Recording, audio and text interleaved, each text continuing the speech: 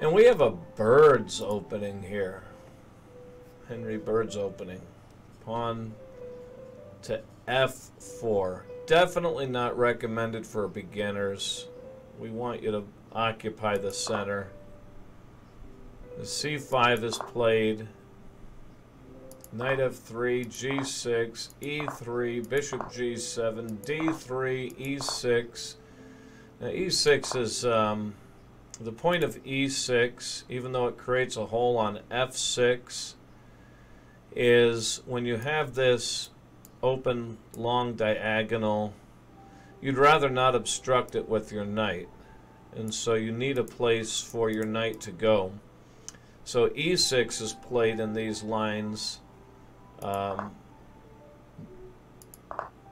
in lines like this. This is actually the first, this is already the first unique move. But I've seen a similar structure in other games where the point is the player of the black does not want to obstruct that diagonal, and therefore plays e6, and though it creates a hole, it gives you a place to put your knight. That's the idea.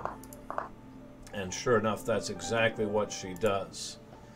So we're already in uncharted territory, though, on just move 6. And after castles, knight b to c6, and pawn jumps up to e4, pawn to d6, and now pawn to c3, obstructing that diagonal, and therefore liberating the dark squared bishop. Castles, and the bishop surely plays to e3. Now rook to b8. Now what's the point of this move? Well, you can expect the pawn on b7 to begin marching forward. So pawn to d4 and pawn to f4, and now we've got a big pawn chain blocking up the dark squared bishop. Maia strikes at Maia. I did it again. Nona. Why do I keep saying Maia? I have such a mental block. That makes me mad. Is there any kind of an angry face?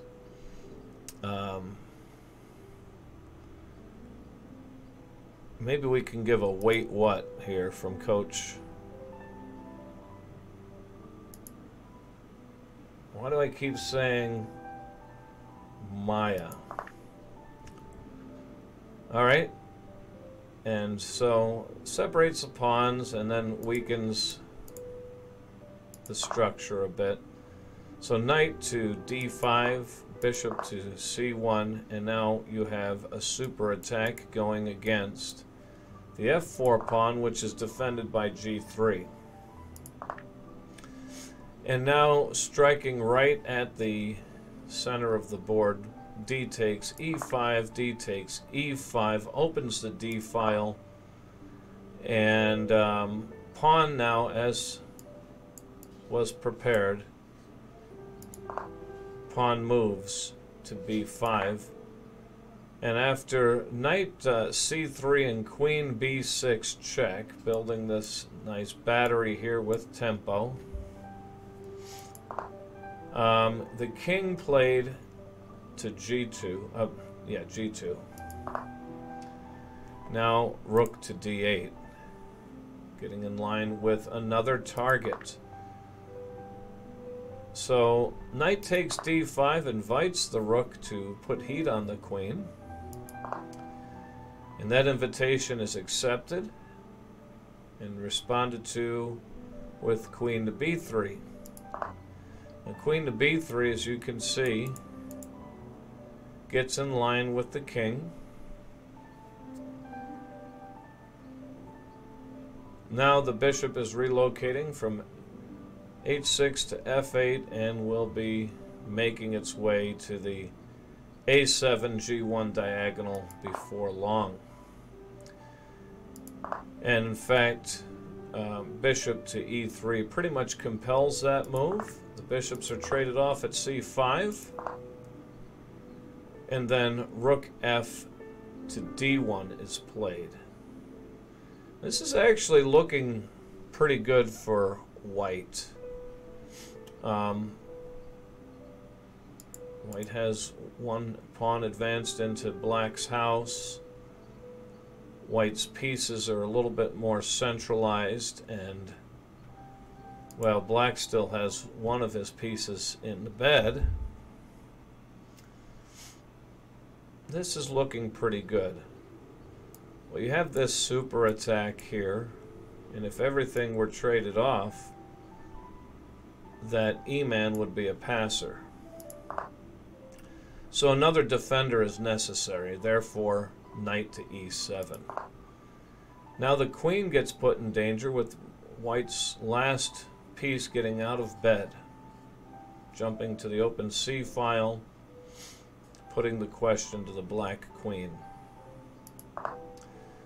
That queen moves to b6. The rooks are traded on d5. And now we have a tactical situation here where you have an overworked rook. Remember what an overworked piece is: simply a piece that has more work than it could possibly do. So this rook here attacking the bishop, therefore this rook has to defend the bishop. Therefore, this pawn is under super attack with only one real defender. Because, okay, so after queen captures, if queen were to have captured here, then the bishop captures, and as you can see, bishop cannot be captured, else rook captures, and then black is in a little bit of trouble. So amazingly though, Nona leaves her unprotected rook exposed to the queen. Well, it's actually hitting white's unprotected rook. So after queen takes b8, oh, that wasn't what it was hitting at all. Ha ha, surprise! It was hitting the unprotected bishop with check. Oh, I didn't tell you, by the way, this was played at the Varnyaka Banya tournament, 1961, November 1961. No day given, but the month is given. And so Lazarevich, Milunka Lazarevich being the white opponent here. So nifty little move here. Says, you can have my rook. I'm forking your two unprotected pieces. Well, I'm not going to take your rook. I'm taking your bishop with check, forcing your king into the h3 square, and I'm going to cut that king off. Now, okay, question. Why not take this bishop with either the queen or the rook? Anybody?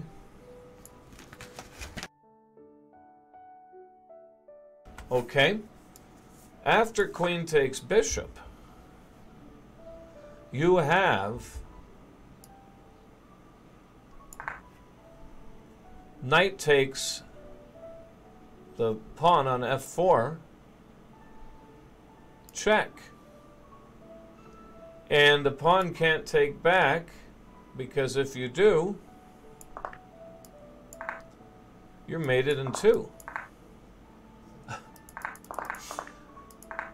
Now, I think what happens if the king moves to h4,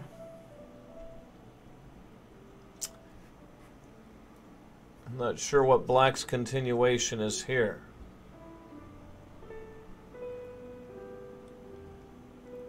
I don't think she has time to play queen to h2. I mean g2. If she plays queen to g2, no, you can't, because white can give check followed by mate. Yeah. So actually this would have been a way for white to draw here. But I think white feels confident that she's winning.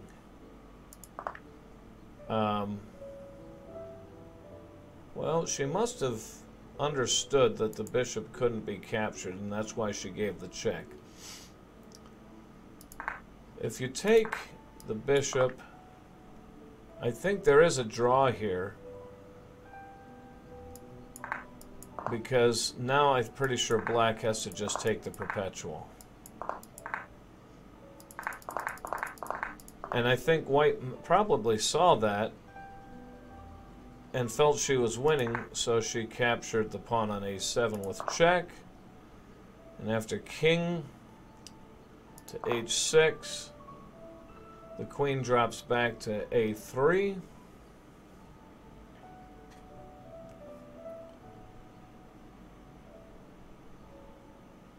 Defending the knight, defending this pawn, more importantly, defending the knight. King to h5. Now, that's creating the mating net here.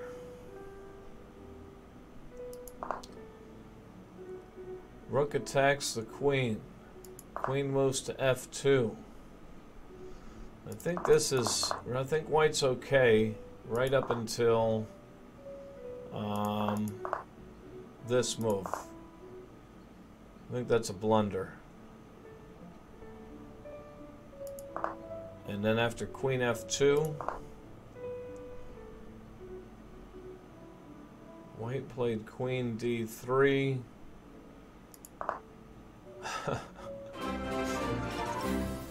Nona attacks the queen with an unprotected rook.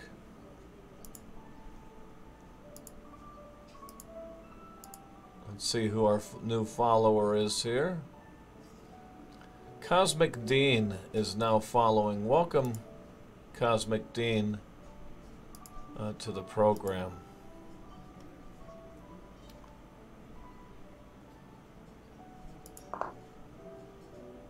White played queen to d1. Knight to e3, rook takes. And instead of queen takes rook, you've got this beautiful mate in two. After the only way out of this is queen takes. White resigned because the only way out is queen takes, which is checkmate on the next turn.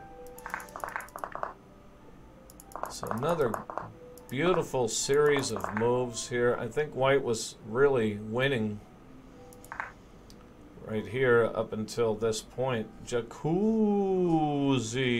Hello, Jacuzzi. I think white's still great here. But I'm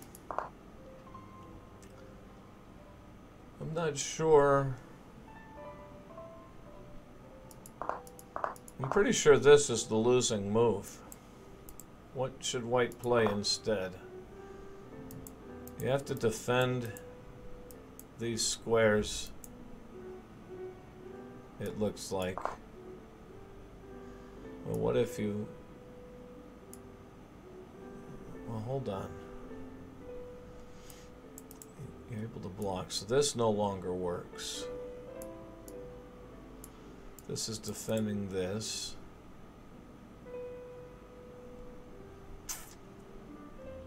It could... We can't push this. If you push and he takes, you can't take with the knight.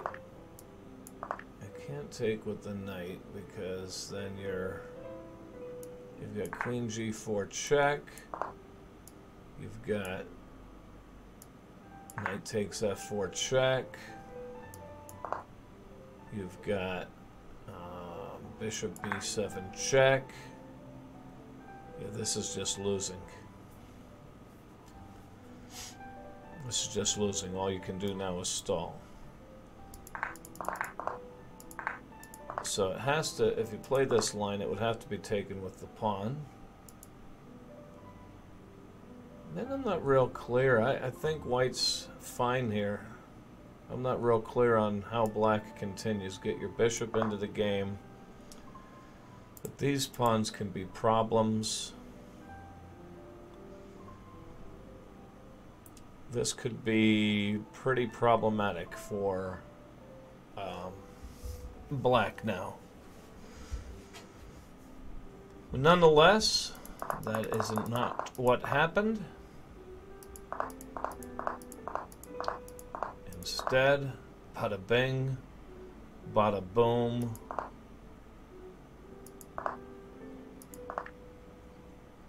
Beauty. Yeah, of course, black's gonna capture the rook, right? No. Why would you when you have mate in 2? Sweet, sweet finish.